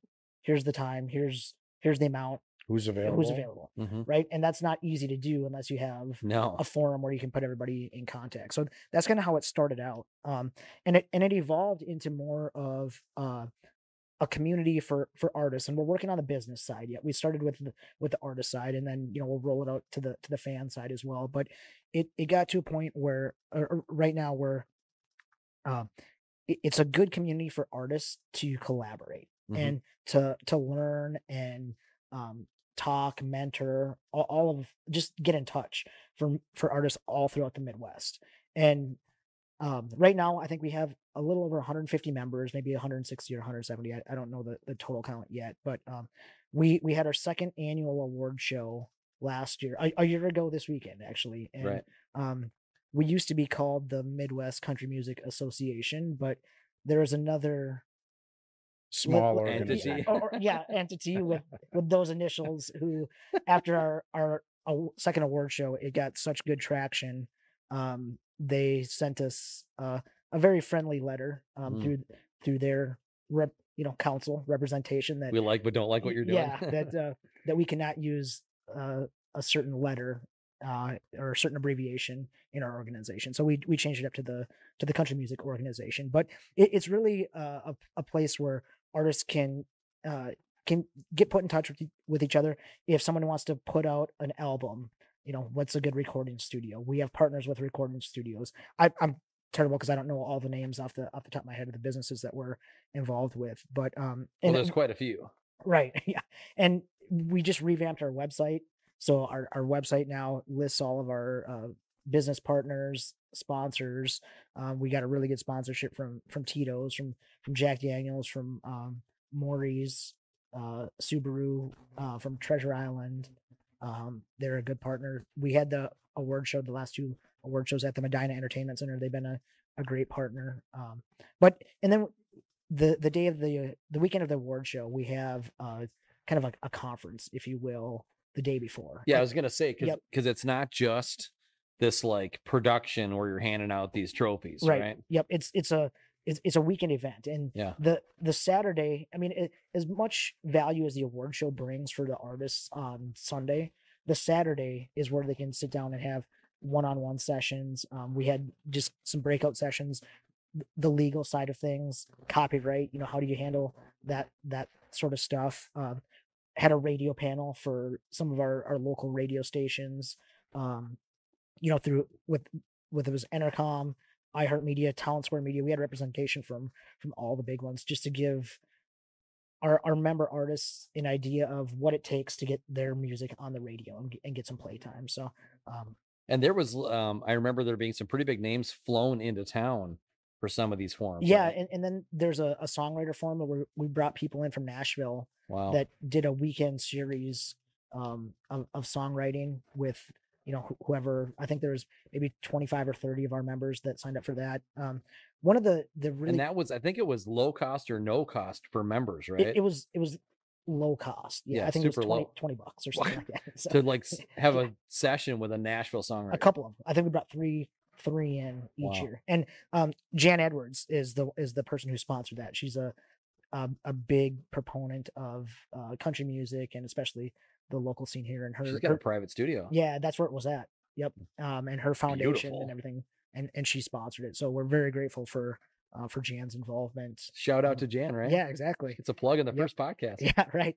And then we you know, in Nashville they have writers rounds at a bunch of the venues down there, and so we did kind of a similar thing where we would have one artist be the host artist, and they would bring one or two other people with them, and it was just an acoustic set, usually on a weekday night, so it didn't cut into their performance time on a Tour Friday or schedule. Saturday. Yep. Yeah. And it didn't take away from a venue either, right? You know, a big night for them to have a full band. So that was very successful. And then obviously COVID hit and we had to reel everything back. So our plan, as things start ramping back up, is to get into the writers round thing where you can do that, you know, with acoustic artists, so you don't break the capacity rules or anything like that, and you can do that on a you know, Tuesday, Wednesday, Thursday night type of thing. So Yeah. and it's, you know, it's just helping local artists out is really, and I shouldn't even say local, it's helping any artist out, you know, throughout the Midwest or anywhere. We won't turn anybody down if they're in. We have, I think, a couple members from Texas. There are a handful of our members that live in Nashville, all throughout the US. It's just a organization of people helping people and trying to advance everybody's music career and help people out as much as possible. And we should give a shout out to the other board members. I know you mentioned PT, Yeah. and of course you mentioned Allie. Yep. And then Bob Keesley Yeah, Bob. and Matt Gronke. Yeah. Are, And Matt's the newest guy, right? yes. Yep. And so it's been the five of us, and Allie just recently resigned. And I should, so right now it's PT, myself, Matt, and Bob, and Drew Sherman from Made in Dixie. He was one of the original founding members and founding board members until he and his family moved up to Alaska. I was gonna say, didn't he go to like the tundra? Yeah. He and his wife and their daughter moved up to Alaska. So So Drew and I have like an interesting connection. how's that? So back in my performance days, I did live performance years and years ago. And the band that I founded, because I was the lead singer and founder of this band that was called North Gone South. And North Gone South, when I like left, and a few of the other members that were kind of part of the core North Gone South group, Erica Hansen Yep, I know her. was the female lead for North Gone South. Okay. That's how I met her. She's one of our musician members of the. She is. Oh, yep. And we're hoping to get her on here at some point. So, Nice. yeah, I haven't called her yet, so now she's going to know because she'll see this. But yeah, she's going to be on my call. She's probably like, why haven't you called me yet? So anyway, so she was the female lead for this North Gone South project. And then after a few of us left, Drew and some other folks that were from, is it Rand McNally? Okay. Yep. I've heard of them. Or no, McNally Smith. Sorry, not Rand McNally. I was gonna say I know that name, but McNally Smith, local Okay, gotcha. music school, like Oh, yep, Jesse yep. Becker and Drew and John and Tyler. Channing. Yep. So like all those guys were all McNally Smith Okay. musicians. I didn't know that. Yeah, that's kind of how I think. I don't know if they were all there, but a majority of them were. And so when they came in, they changed the name from North Gone South to Made in Dixie. So you're really like. I'm like, I'm grandfather. That's awesome. I didn't know that. That's, I'm like Godfather Made in Dixie. yeah, that's crazy. Yeah, it's hilarious. So incidentally, we had a show which you were at called Jack Friday. Yep. And we had Made in That was Dixie headline Jack Friday, and it was really cool to like, because I knew Jesse outside of like the Made in Dixie thing a little bit, and so we got the chance to like sit down and just reminisce about that transition Yeah. of North Gone South to Made in Dixie and Drew and like all that stuff. That's So, very cool. I've never heard that story before. yeah, it's That's awesome. kind of an interesting thing. Yeah, this is like, 2005, 2006, 2007, it was North Gone South. And then after that, it changed to like Brandon Backstrom, who's now with Bob FM. He is on their homegrown show, I think. Yep. And so Brandon Backstrom was the rhythm player and the oldest iteration of North Gone South as it transitioned to Maiden Dixie. And that's how I met Brandon too. So nice. Well, and Maiden Dixie did very well for themselves. They were even up on the We Fest stage a couple of times. A couple of years, I think. And the main stage, I know they headlined the pre-party up at the barn stage a couple nights, and then they also played the main stage. That was a huge deal. The barn show. That was awesome. Oh my goodness. Tuesday, Wednesday nights was crazy. Oh, like people were drinking and carrying on a Tuesday night. We got there at Tuesday morning at 9 a.m. The diehards would get there on Monday. Yeah. Like Ryan. For a concert that started Thursday night. You'd wake up Thursday morning, you go, oh my gosh, I feel like crap. The concerts haven't even started yet. I used to be able to party pretty good, but I was always tipping my hat to the people that came to the We Fest. I don't think I could ever have accomplished, Tuesday, Wednesday, Thursday, Friday, Saturday. I'm like, oh, I'd be out of breath. Yeah, it was a marathon, not a sprint. Let's just put it that way. Yeah. That's you have to have that mentality too. Yeah. Because when you're sort of like younger and inexperienced, we'll say that's probably the most PC way of putting it. Yeah. You kind of turn the gas on too hard, too fast, right? And which a lot of people do, and I'm guilty of it as myself too. Tuesday night, you go balls to the wall, and then wake up Wednesday, and concerts haven't even started for another day yet. You still got 4 days ahead. Yeah. But then you dial it down a little bit on Wednesday, and then For those of you that are listening that don't drink, tomorrow morning when they get up, that's as good as they're going to feel all day long, right? Right. Right. Exactly. That's true. Where did I hear that quote before? I've heard that before too, but it's funny every time. Yeah. I loved you had a meme at one point or just a post on Facebook that said you can't day drink if you don't start in the morning. No. Hey, come on, I'll get this right. I'm gonna butcher it. This is one of my famous sayings. It is one of your famous sayings. Can't drink all day if you don't start in the morning. See? Isn't that great? And that's a fact. It is. Otherwise, it's just afternoon drinking. Also, just as a sidebar, because I'm going to take a rabbit hole here for a second. Yeah. Your video that you put yours. up, your video that you put up where you iced yourself, I've shown like 10 people. Like, this is the funniest thing you'll ever see. Watch this. What video is this? You iced yourself. When? Is like the video is you like, oh, I got to get something out of the cabinet, and you open the cabinet door and there is ice in there, and then you're like, oh, who did this? That was when COVID started, when we were at home. That's right, yeah, because we all had to party by ourselves. And then you kneel down and you smash that thing right there on the video. That's right. It was awesome. So the reason I asked the question is, again, at We Fest, there was one night that I set a Smirnoff Ice bottle underneath one of our lawn chairs the night before to try to ice somebody. Yeah, and nobody saw it or whatever. The next morning I think it was at 9 o'clock or 9:30, I wake up, I go sit down in the chair and knock the bottle over. And I actually did ice myself unintentionally. And I had to slam a Smirnoff Ice at, 9:30 in the morning at We Fest. So that's a good way to get the day started. So for those viewers that don't drink, I was going to explain what is ice yourself. Yeah, I was going to say, you got to help TK out. So icing yourself is not the way the game is played, but it's a Smirnoff Ice, and you're supposed to hide it somewhere, and whoever sees the bottle of Smirnoff Ice first has to drink it. Oh, the whole bottle? Yeah, and so right. You got to kneel down. The official rules are you have to get down on one knee and slam it. Yeah, not everybody does that, but right. For example, my friend Abby, we were at just a couple weeks ago at Kona Grill in Eden Prairie, and since we couldn't meet each other before Christmas because everything was closed down, we did exchange gifts or whatever in January, and open up my Christmas gift. There's a bottle of Smirnoff Ice sitting in the box. And so at Kona Grill, I go, well, I know the rules, and I slam it every time. I go, if you're gonna dish it out, you got to be able to take it, right? Yep. So I got down on one knee in Kona Grill in front of everybody and just slammed a Smirnoff Ice. Good for you, man. I have a great story, not trying to top yours, but I have a great story for you too at the ice. So I was in this buddy of mine, Billy Bob's wedding. And this is not last summer, but the summer before. Billy Bob, William Robert, and Greta got married. And I was the second to last groomsman in the line of like 5. And I made this plan with the groomsmen ahead of time. I was like, I'm going to ice him while he's on the altar. Like, I cleared it with the wife. I cleared it with the bride I was first. going to say, I Yeah, hope that's you cleared that. dangerous. That's Without dangerous. him around, I went to her and I was like, are you going to be okay if this happens? And she was like, that's epic. You have to do that. And I was like, all right. So what I did is I had it in my jacket pocket, and, you know, we walk up the aisle. I got the bridesmaid with me, and I go up to my spot, and everyone's in their spot, and it's the music, and everyone's standing in their rows, you know, like they do. And then everyone turned toward the pastor to do the ceremony. And then at the predetermined time, because I conspired with the other groomsmen and we decided what was going to happen, I pull the thing out of my jacket subtly. So the audience is to my left. And I hand this bottle to the groomsman in front of me. He keeps it on his right, to the next guy. And then to the best man. And when Billy Bob turned around to get the rings, he had the ice in his face.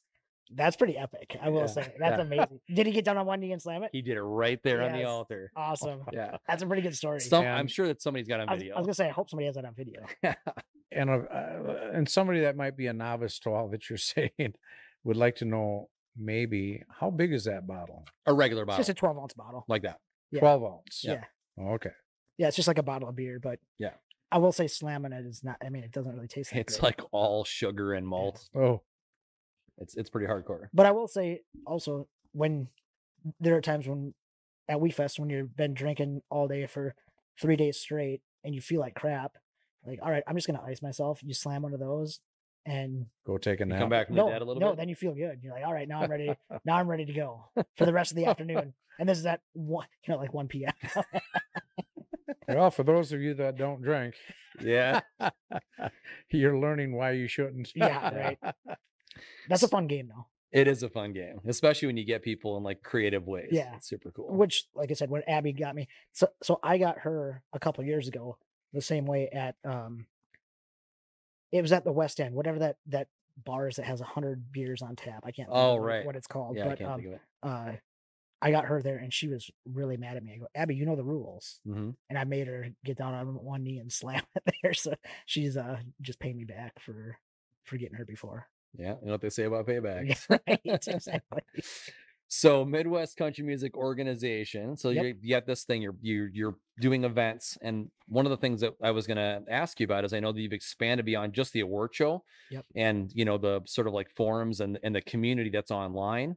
But there's other things that are happening like almost weekly, right? Well, and that's Or pre-COVID, obviously. Yeah, and the organization was never founded to put on events, right? That was never our intent, never, other than the award show. We want to do that to give artists kind of a platform to be shown out to maybe an audience that would not normally reach. It's right? Designed to be in digital. Yes. Yep. Okay. Yep.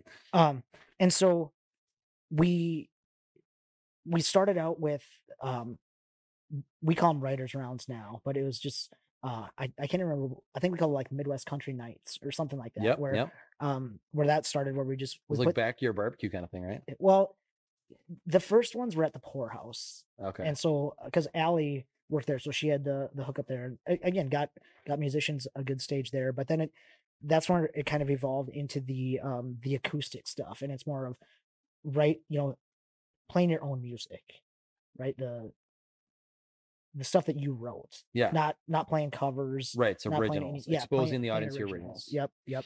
And so we were doing that. I want to say 2 or 3 nights a week at different bars and restaurants throughout the Twin Cities, and we had expanded it over into Wisconsin, and I believe we were expanding it down into Iowa as well. Cool. And again, it's not the Minnesota Country Music Organization. Midwest. It's the Midwest Country Music Organization. That's what we want to make sure that it's not just Minnesota folks. Obviously. Did I say Minnesota again? I might. No. You said Midwest. But I just want to say that so everybody knows, because obviously we had to start in Minnesota, and that's where our biggest like membership group is, because on the board. That's we're here. We live here, right? But it's definitely not just a Minnesota thing. It's for Midwest. So and after the award show last year, we had on the calendar, we were going down to Iowa to kick some things off, and then COVID hit. And so we were right at the cusp of breaking into, Totally big into another market. And then we're going to go to South Dakota as well. And we have some connections up in North Dakota. You know, obviously we have connections already in Wisconsin that was already in play, but that last award show was really about to launch us into that next level. And then, you know, the rug got pulled out from everybody, not just us, but artists, restaurants, you know, small businesses, everything like that, which really sucks for everybody. I mean, I think it was the right thing to do at the time to the 2 weeks to flatten the curve type of thing. I think it's got a little out of control lately, the last handful of months, but you know, there are definitely, it's safe to go out now with precaution. Right. So I think things could be open back up, but you know, that's every individual's opinion on what's safe and what isn't. But and it's important that, you know, that we illustrate that everyone has the right to make those decisions for themselves. Absolutely. So our, you know, what you're talking about is more just about having the opportunity for those folks that make a different decision. And you know, again, I don't really want to go into this too deeply, but telling everybody to stay home is different than allowing people the choice to stay home or go out if they want. Exactly. Right? And you can do that, and you can do that safely. I mean, I've been back in the office since June 15th. Right. And so there's safe ways to do it. I work for a healthcare company, so we obviously we wouldn't be sending people back into the office if it wasn't safe. How many days this in 2020 was Walmart closed? 0. Right. So and it can be done. Right. Yeah, exactly. So what we're doing now though is trying to we dropped our membership fees down to $1 for 2021 or for 2020 and for 2021. So we're giving everybody you know, free membership, because struggling musicians, we don't want to take money from people that that can't afford it. And that's not the point of the organization, isn't to run on membership dues anyway, right? And we want to make sure that everybody, you're not going to get rich that way, right? Yeah, exactly. and we want to make sure that somebody didn't lose the opportunity because they couldn't afford the membership, right? Yeah. Especially now with everything that's going on. So we want to give everybody the best chance possible to prepare themselves for the reopening or relaunching, you know, Free America, whatever you want to call it. Yeah. I took that word from Matt Gronke. That's what he always says, Free America.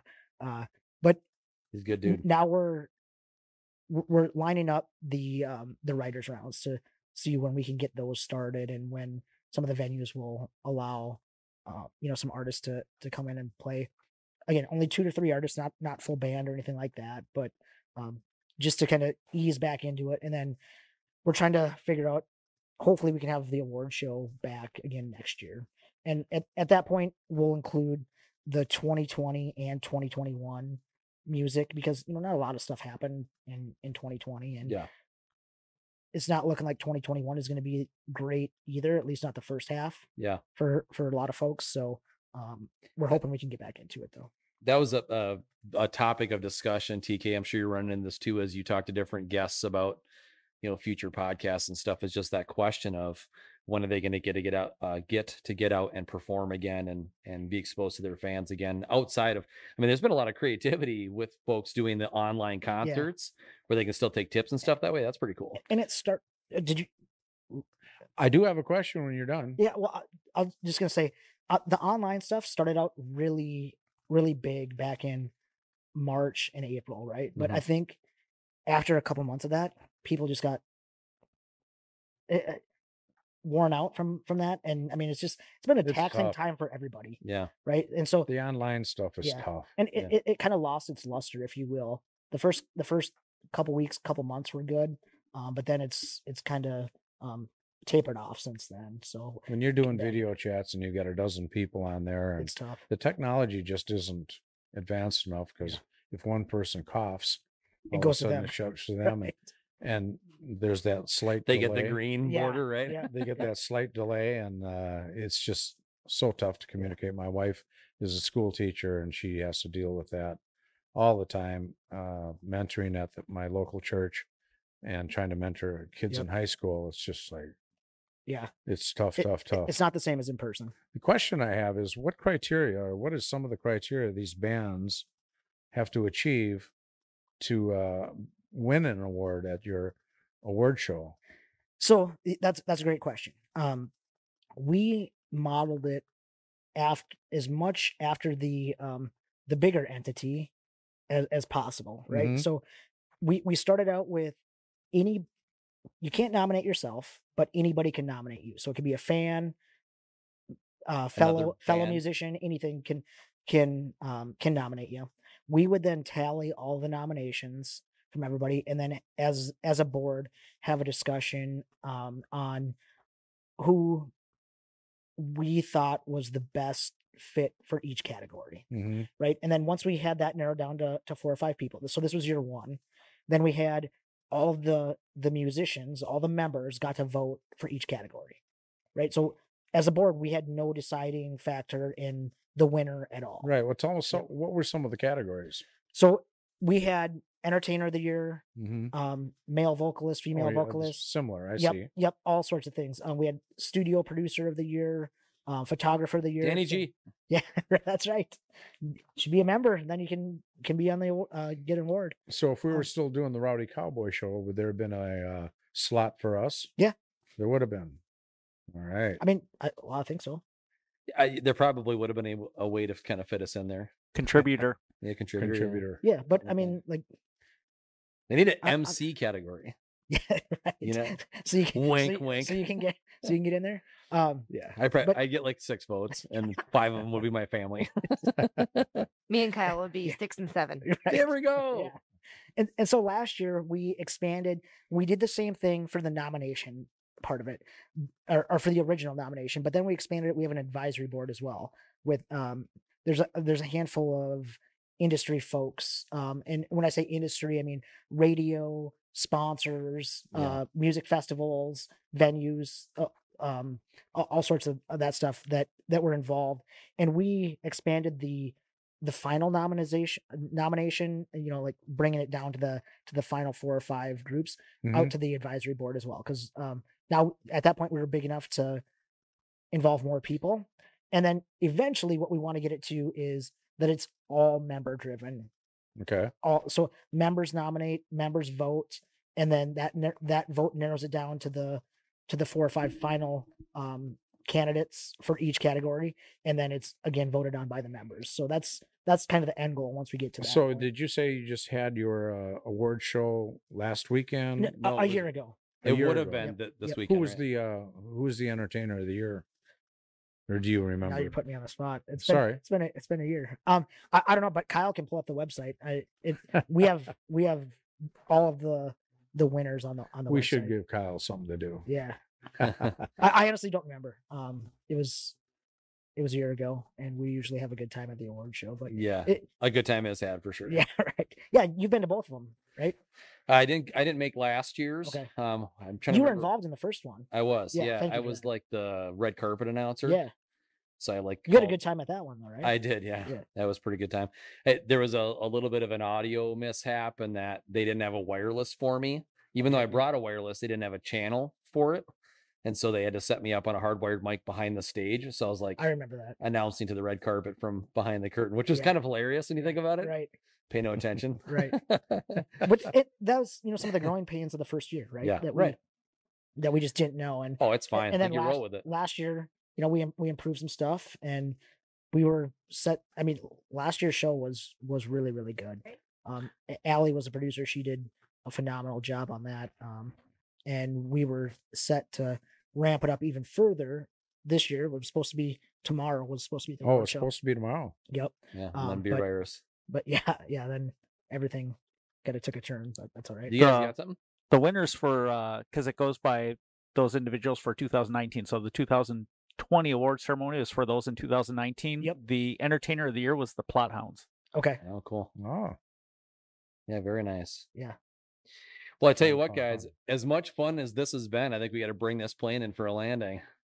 this has been Already? fun. This is Can you ladies believe and it? gentlemen, this is our inaugural show, and I've sure enjoyed having you here, Ryan, listening to your stories and admiring your boots. And When I come back, I'll get Yeah, I was redemption just on gonna that say one. I feel like we The New barely Balance scratched- shoes are I don't know. the The greatest. show's called Boots and Backstraps. I don't know. I got a pair of boots Only on. one person is like oversight. Oops. In my defense, I was leaving the house half awake I this don't morning to wanna get to the hear it. gym. Anyway, so but no, we barely scratched the Yeah. surface, Ryan, on like all the different stuff that we can get into with you. And so we hope that you will come back to join Yeah, I'd us. love to. Thank you very much You bet. for the hospitality and for having me on your first show. It's an honor to be asked. So I thank you, feel right at appreciate it. home doing this because, all my life. Because it is your house. Whatever. Yeah, that's true. But we Uh, always got the drink when we worked. We were one of the very few people, get paid to drink. except for the It's a good people that gig. work at the Living the post dream. office. We got we got the drink while we worked, and it's kind of fun Oh. sipping on some good Jack Daniels while we're sharing stories and Heck yeah. talking country music and talking hunting. Wow. So This is Ryan, great. yeah, Ryan, real quick before we let you get out of here, Yeah. where can people find you? Well, a couple places. At the bar. Not That's what well, I've we got. can- right Or now. near you. Not right now. So I own a website called MinnesotaCountry.com. That's one of the local websites here. I have plans to. I'm starting a nationwide version. Okay. Which it's called the Country Compass. And I need to kick that off, but I have work to do there. So I have that. I have a website called Drinks and Gear, which I sell Coors Latte, Bud Latte, Miller Latte, those types of hats. And then just Facebook, Instagram, Twitter. Ryan Pilgrim is. I was very original with my handle on something funny to choose. But That's yeah, your brand, Ryan man. Ryan Pilgrim. Yeah, That's your brand. exactly. Like everyone knows you, Yeah. Ryan Pilgrim. Right. So Yeah. that's where I'm at. Okay, cool. Well, thanks everyone for joining us for our first Yeah. episode of Boots and Backstraps. And as Ryan has already pointed out, you can actually catch our podcast on Facebook and Google Play and on all the Apple podcast, all the like audio and video platforms, YouTube. Facebook, YouTube, You'll Spotify, Apple, Google, all the things. Yeah, Danny's Nice. all over it. So you'll see us on all of that stuff, and you can also, if you have a question for us or even for our guests, you can send an email to bootsandbackstraps@gmail.com, and we'll even go through those and potentially feature a question or two on these weekly podcasts. So Next week, Very cool. next week we're gonna be joined by Heidi. Heidi Owens. Heidi Owens from Hitchville, long time friend of mine. Used to work with Heidi before she started singing. Maybe we'll get her to bring some of the, she has a couple of CDs of her own. Okay. She started singing with Boogie Wonderland, and she's been singing for years. We've had her at the Wee Fest at least a half a dozen times. Yeah. Her and Matt Hitchville. Hitchville, yeah. God, they just, their harmonies are wonderful. I love listening. Both to incredible them. singers. You bet. Heidi's going to be with us, and we'll have a lot of fun with her. As a matter of fact, ladies and gentlemen, for the next few weeks, well, I think every week, we're going to have some of the most colorful country music people and hunting people. You're going to enjoy it. I hope you enjoyed our first podcast. A little sketchy here and there, but we'll get the hang of it. Maybe we'll have to drink more. I don't know. We'll find the right Not going to formula, drink any and less, that's for sure. I'm sure happy that Ryan was here to share our first podcast. Yeah, thank you. And Shayne, you're a quarterback, man. You know what you're doing. I'm impressed. So, hey, everybody, whether you're belting out your favorite country song or you're out pursuing your favorite game, use that same passion that you do that with to pursue the Lord. He'll help you to shoot straight. We'll see you next week.